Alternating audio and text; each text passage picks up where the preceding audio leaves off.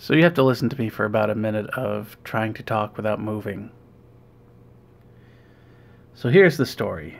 Uh, I have a few of these Bluetooth beacons. I bought them because I wanted the microcontroller that's on them.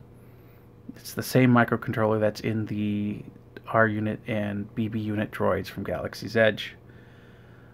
Because mine, the one in this BB unit here, was going bad, so I was going to replace it with one I took from one of these modules, but I ordered a bunch of them because I figured I'd probably break one or two.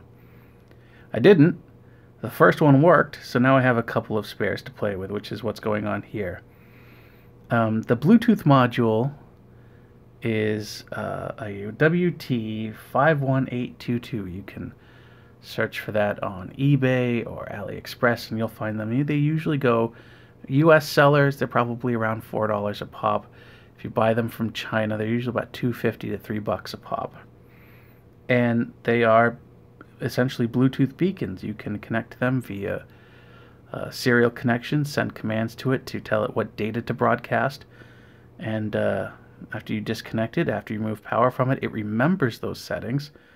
And you can go and hook it up to, say, a small 3-volt coin cell battery, and you have yourself a very small Bluetooth beacon that will last for almost a week.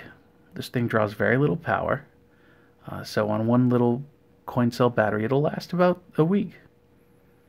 And then I decided I wanted to make that last longer. For example, if you put this beacon up in your home, well, during the middle of the night, it's no use to you. Why waste all that electricity?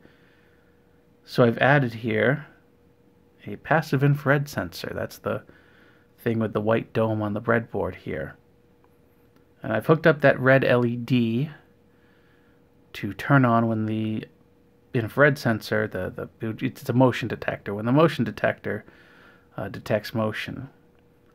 And when it detects motion, it's also sending power to the Bluetooth module. But when it's off, there's no power going to the Bluetooth module. So the only power being consumed right now is about 8 microamps. It's an incredibly tiny amount of electricity being used by that passive infrared sensor. And as soon as I move my hand, it's going to trigger, the LED will turn on, the Bluetooth module will turn on, and the BB unit here is going to start talking. So here we go.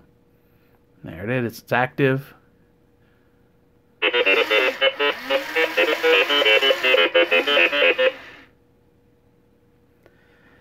So now what I want to do is take this circuit that I have here, and I'm going to design a PCB so I can put all of it on the PCB, including a battery holder for a coin cell battery. Right now it's hooked up to my bench power supply, but it does run on 3 volts. I've already tested it. That's actually what the bench power supply is running at right now.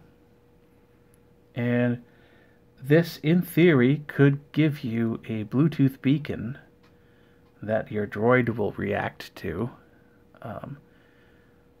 One that'll last for weeks, maybe months, depending on how often you walk by it. So that's kind of cool. I will be sharing more when the PCBs come back and I assemble one and we test it out to see if it actually works or not, because to be honest, I designed it and ordered the PCBs before I tested the circuit. Now the circuit works, and it's a very simple circuit, but we'll see. We'll see if it works, the actual PCB I designed works, or if we don't see some sparks and smoke when I power it up for the first time. So that's all I wanted to show. Just something I came up with and started working on the past couple of days. The motion activated droid.